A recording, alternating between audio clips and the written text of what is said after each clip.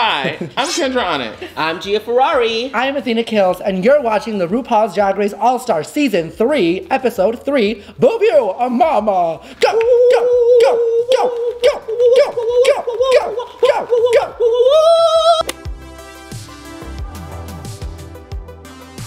Hey guys, welcome back to another episode. Here we have special guest, our House of Gorgeous sister, Miss Athena Kills. Hey Athena, how are you doing? I'm in pain because I just got braces. Oh, Yay! So she'll have a beautiful cute. smile one day. In 2 years. Hit me up in about 2 years. Hey. Okay, so let's just go ahead and dive into this episode. So ultimately, Ben was gonna send Thorgy home too. So how do you guys feel about that? I thought it was, okay, here's the thing about Thorgy. I love Thorgy, but I feel like she represents a type of drag that's very like experimental that many people maybe don't get. So it reads as it's not good. You know what I mean?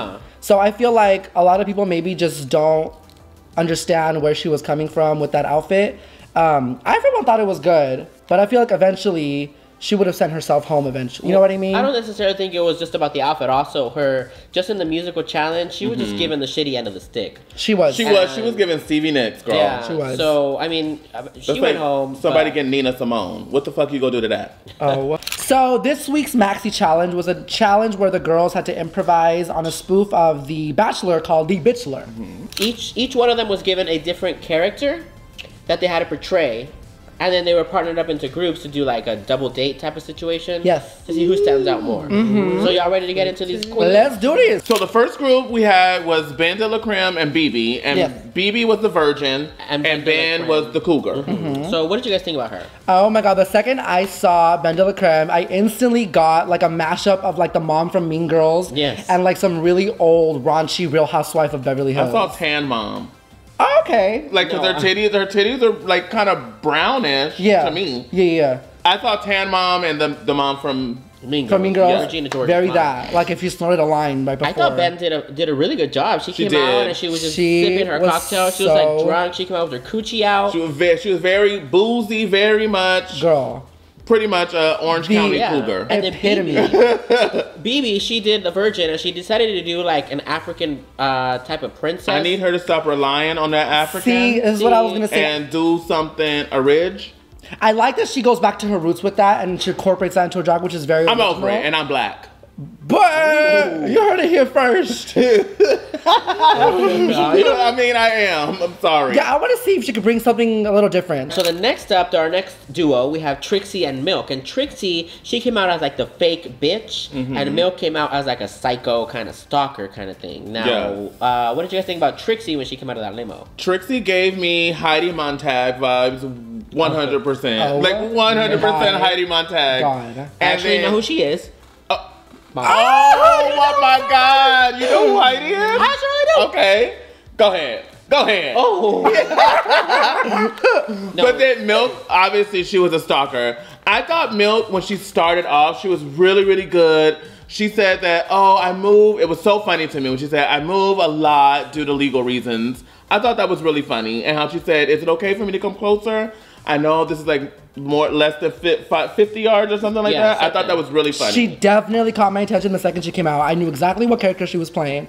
And I was all for it. I thought it was really good. It was cute. It was cool. Okay, for Milk, I didn't like it. I think she was... Not even the beginning? The beginning was... no. She was I didn't laughing. like it. When they were together as a group, I could tell Trixie was so annoyed because She Milk was not happy. Milk was just doing it too much. And Trixie was trying to get her lines in and she couldn't. And... Which might have cost her the top 2. Because she didn't get her lines in. Yes. But, I mean... But I think she definitely still saved herself with those lines she got in. So next up, we had the next duo, which was Aja as the needy girl and Kennedy as the party girl. What did you guys think about their looks? Kennedy, I loved Kennedy, first of all. Kennedy was funny. She reminded me of a Banji Me.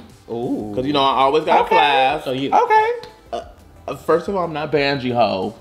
She was very, very country, very southern, where she was stacked in the front and in the back. I have to say it, y'all gonna kill me, but she definitely reminded me of Candy Burris from The Real Housewives. Yeah, definitely with the red hair and everything. I thought it was funny when she pulled out a flask from her bra. She put out she shot put a glasses. bottle. She put out a bottle from her babe. coochie. She was a party girl. said- She was funny and she was stealing the show. I feel Aja was more of Milk's character. She was being more of that psycho stalker almost instead of needy.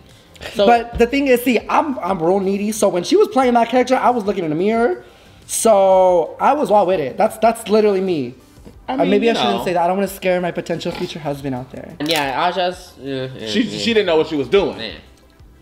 Speaking of not knowing what they were doing, next up is Chi Chi and Shangela. Oh. Now, Chi Chi and Shangela, they were a polyamorous couple, and Chi Chi was supposed to be more into Jeffrey Boyer Chapman, who is fine as fake, by the way. Oh my He is god. delicious. I love you. And Shangela was supposed to be more into Chi Chi. It was probably my least favorite performance out of. It was definitely my least favorite Oh, group. It was, I don't know, it was, okay, they were going for like, you know, Shangela was like the dominant, Yeah. and Chi Chi was like the sub, but I didn't understand Chi Chi's character, like, was she trying to be... I think she was trying to be like a ditzy, a bimbo, and then Shangela was supposed to be, you know, the one that wears the pants in the relationship. It didn't mesh. I thought Shangela did good for her character, but I feel like didn't either. Chi-Chi I didn't think Shangela was good. I think they both were shit. Really? I'm sorry. No, I definitely thought Shangela brought it to some extent, but I feel like Chi-Chi was just so bad. It kind of brought her down with it. You know what I mean? No, because Shangela know how to act and be funny. She does, and it Right. wasn't... She had was- she had her little one-liners, but they weren't. Yeah, It I didn't do it for me. Because they were given that, you know, Chi Chi is supposed to be into the guy and Shangela was supposed to be into Chi Chi. I didn't get that at all. No, it seemed like both of them were into the guy, but then they wanted him for his sperm. Yeah. But They made up like a whole story. It was Yeah. a lesbian couple looking for a dude for sperm. But then I also feel like Shangela kind of realized at one point, this is not really reading well. I'm gonna just try to be funny and make this shit work. Shangela you know was what I mean? doing the best she could. yeah. She made- Chi didn't even know what her next line was going to be. Ever. She was like, Whatever Mama mama wants. says. Mama. I was I'm like, come on, Chi The funniest part of the whole thing was when she leaned into his ear. Wanna have my baby? Yeah, that was the funniest part of the That whole was thing. funny, and I wish she would have been that funny the whole time. But it was all a weakness. It was a bomb. So the theme of the runway was wigs on wigs on wigs, a challenge inspired by Roxy Andrew in season 5 when she lip synced against Alyssa Edwards to whip your weave back and forth. She did that wig reveal. Girl, with a beautifully coiffed lace Girl, front, gag on gag. wig gag. underneath a beautifully coiffed lace front. Okay.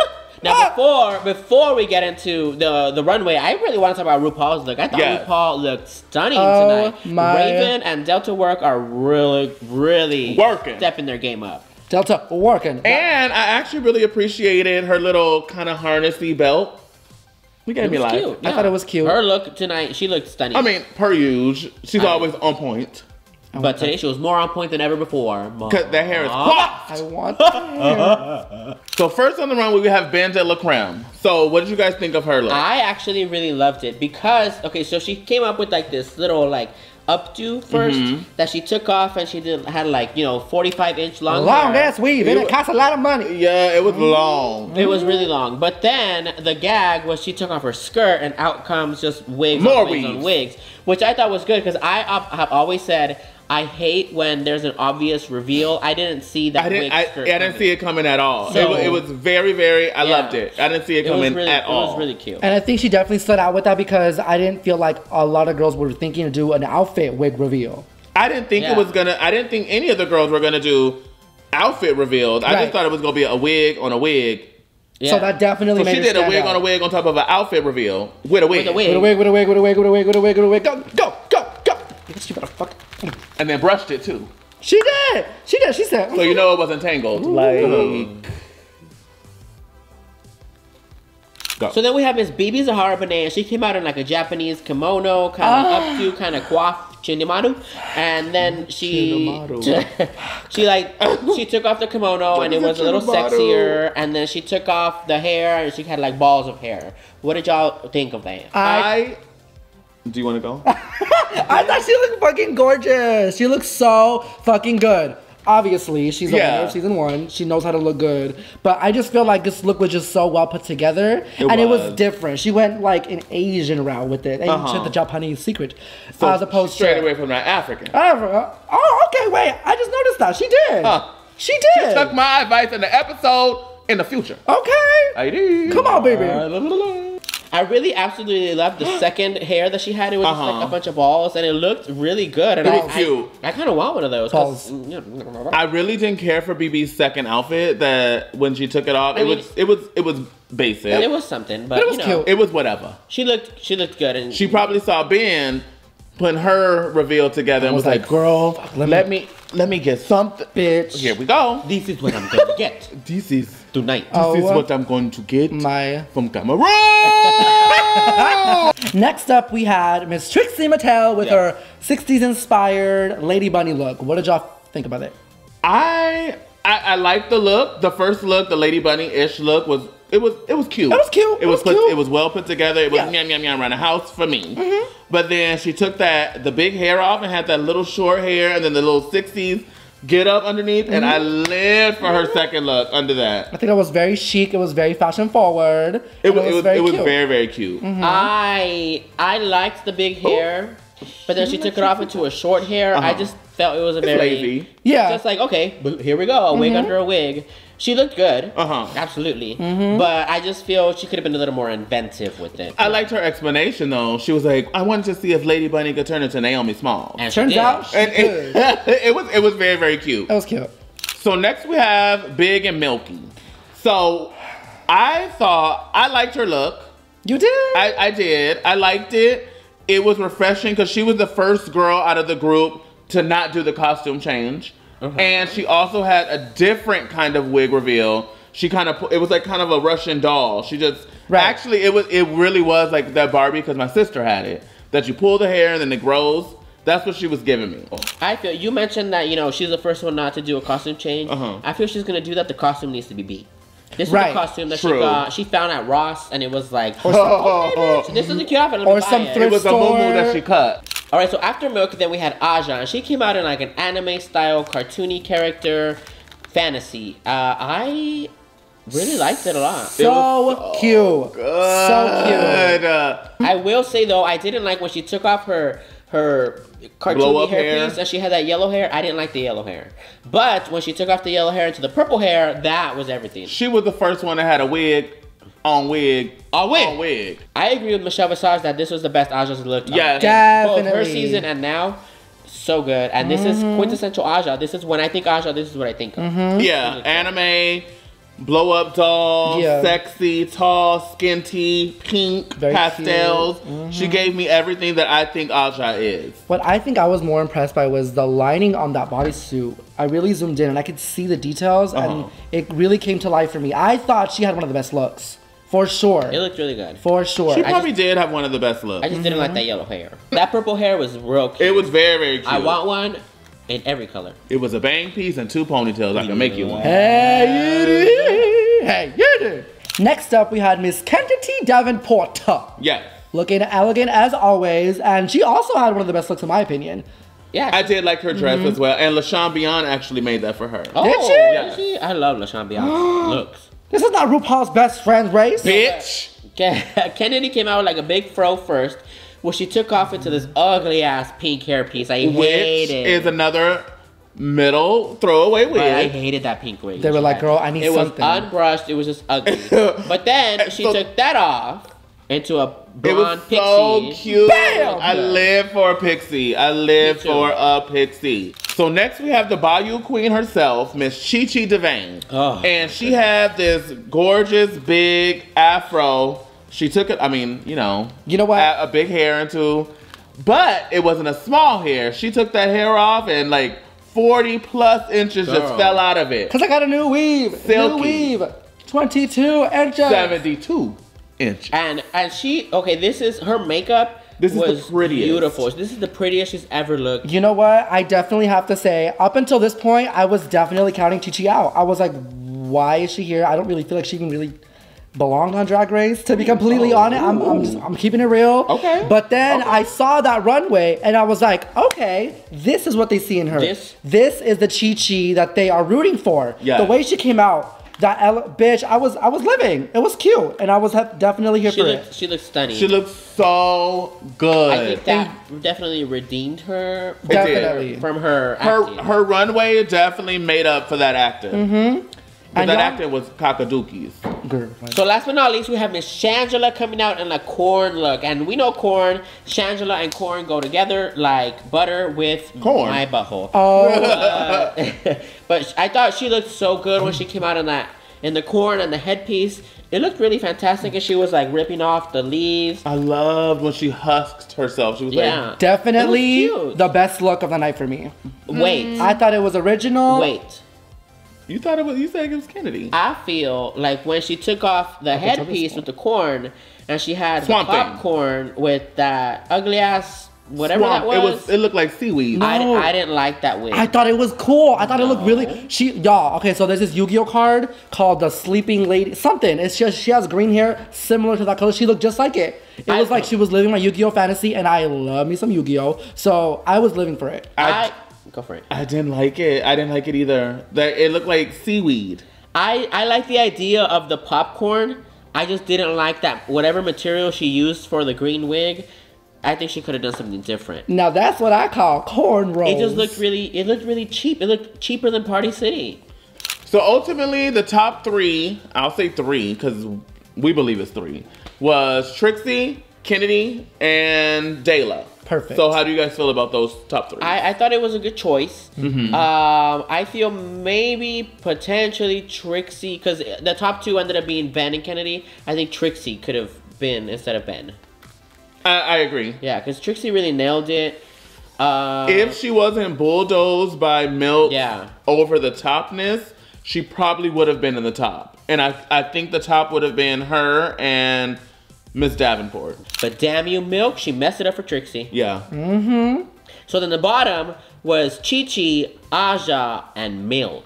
I feel like it was really a bottom two. Let's just be real. Because Aja's been on the top of her game this whole competition. Aja good. She good. But if Morgan McMichaels had one that was in the top this challenge, Aja would have went home. You think so? According to Morgan McMichael's theory of how she was gonna vote people off? True. Yes. True. Well, unfortunately, Morgan left first episode. Sorry, Morgie. I still do feel like it was really a top two. They just had to put Aja in there just, for shits and giggles. Right. But I agree with the bottom three that Ru chose. Mm-hmm. Only because Aja didn't know what the hell she was doing. Freaking Milk was just team too much. And Chi-Chi was team not enough. Girl. Chi-Chi, I didn't even know what the hell she was trying to do. But I don't think she knew what she was trying to do. Aja definitely saved herself though with that outfit, for sure. For sure. I feel like Chi-Chi's outfit and Aja's outfit definitely amped up their willingness not to go home. And again, Milk's look just did not do it, apparently, for the judges. I liked it. I did. It was simple. All right, so before we get into this lip sync between Ben and Kennedy, how do we feel, first of all, about Kennedy choosing not to deliberate? She was like, I'm not deliberating, girl. I feel like Kennedy knew. She knew. She knew who she was going to pick once they said, you're in the top. She was like, okay, I know exactly who I'm picking. Spoiler alert. It's Milk. How did RuPaul say it? I don't know. When she said, Kennedy, with great power comes milk. So, but then also, before we get into the lip sync, in the deliberation when Dayla was talking to Chi-Chi straight up said, I don't know if I can make it to the end. Yeah. And that's another thing that leads me to believe maybe Chi-Chi should not be on this. But she said it. Sometimes you have to hit rock bottom to start going back up. That's true. Because look at Pearl, her season. She was in the bottom, and then after that woke her up. And she was top 3 after that. All right, so finally, this lip sync between Ben and Kennedy. It was to Lord's Green Light. Which is a great song. I've been wanting to perform that song. Me too. It's a really good song. All right, so let's talk about Ben first. So Ben, she said in her little confessional that she wanted to stray away from Campy to show them what she really got. But she came out on that ugly ass outfit, little cocktail dress. That was all camp, girl. And then she was trying to be serious, but she was like, It still came off as campy. It's because she was trying to be serious. If she would have just been like, okay, I'm about to perform this song. Right. I want to feel this song and then perform it, that she would have been good. But she was trying. Yeah. Juxtaposition to Kennedy. Kennedy That's a big was word. a whole... What did she say? Juxtaposition? Juxtaposition. Look Yes. at that. I'm in college. She's I'm a in fourth college. year. Okay. Cal Poly Pomona, CPP. For animal science. And feel Dance. with an emphasis on dance. Double major. 2. That means 2. Yeah. Those.